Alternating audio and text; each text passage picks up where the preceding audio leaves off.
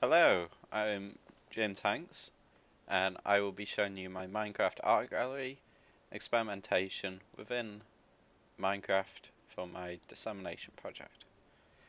This is definitely not my second time recording this, because the first time I definitely 100% didn't forget to unmute my mic. So, let's start off with what's possible in Minecraft. So, something that I think is really cool.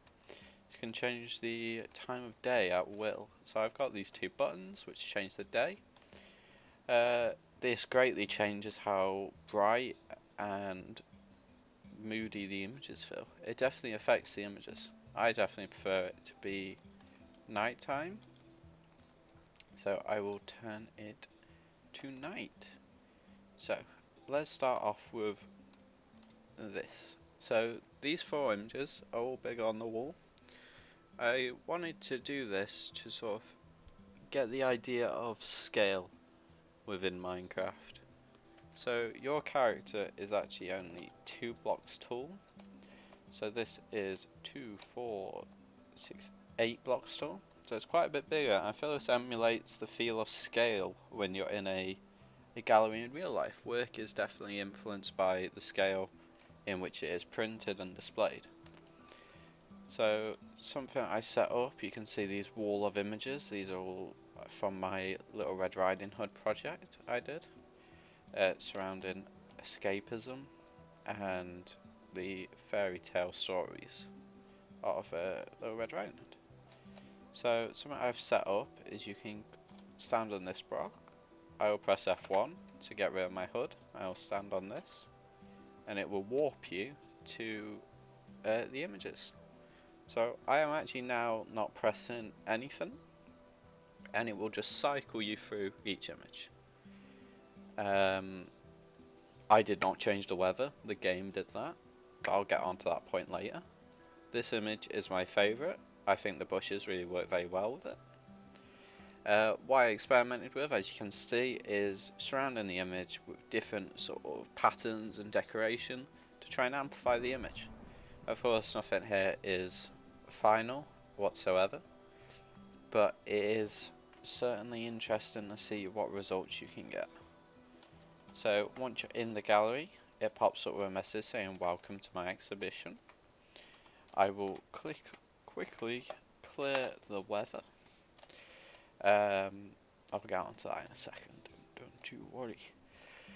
So I built this, and it's very sort of a modern aesthetic is what I was going for. It's got quartz, which is meant to emulate sort of marble, which is a very sort of posh, it's very clean.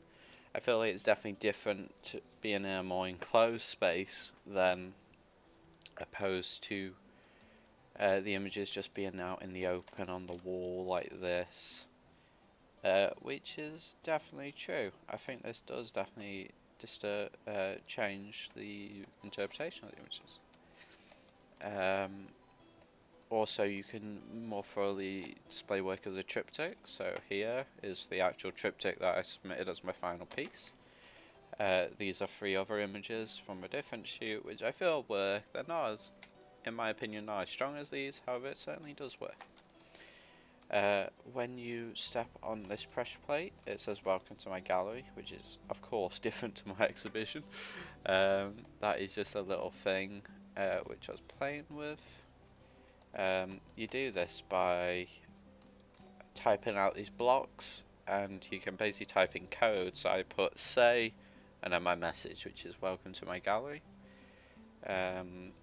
which gives you a lot of range. You could, for example, if you want, in art galleries normally under a piece of work there is a little message saying this work was produced by this person and it is all about this. So in theory you could have a block underneath here, and when you step on it, it says it. You could also have floating text, which is possible, but it's a bit awkward to do, so I have chose not to do it for now until I learn a little bit more. This was an experimentation with basically isolating an image onto a backdrop, and of course you got like the hills and desert in the background. I wasn't a huge fan of this. I much prefer the gallery setting or having them in a wall like that.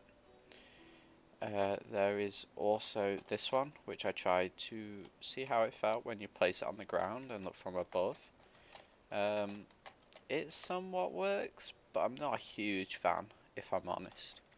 You can also put these images above so that they're facing down if you wanted. So let me just quickly do this. I will get a item frame.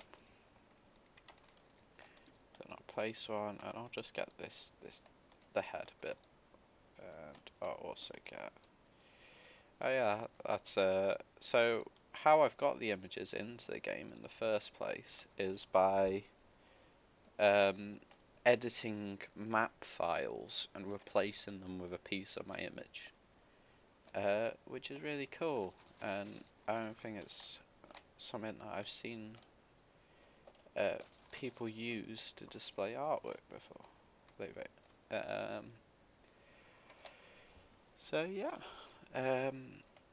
I really think there's quite a lot you can do with Minecraft with the inbuilt game mechanics. Obviously you have night, and I said I'd get to this. You can actually change the weather, so you can have the weather be clear, you can have rain, or you can have thunder, which, knowing my luck, it won't strike, but it will shoot down bolts of.